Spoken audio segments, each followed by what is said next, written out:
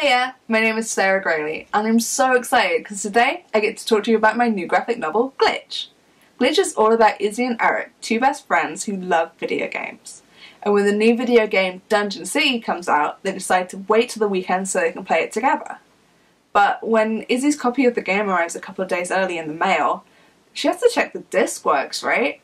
As soon as she puts it into her console, she ends up being magically transported into the video game world, where she meets a robot assistant named Ray, who tells her she has a huge destiny to fulfill. But when she leaves the game, who can she tell about this?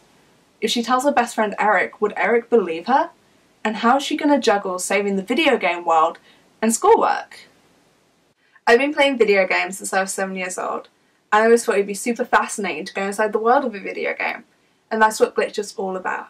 It's about friendship, secrets, and not being afraid to ask for help when you need it most.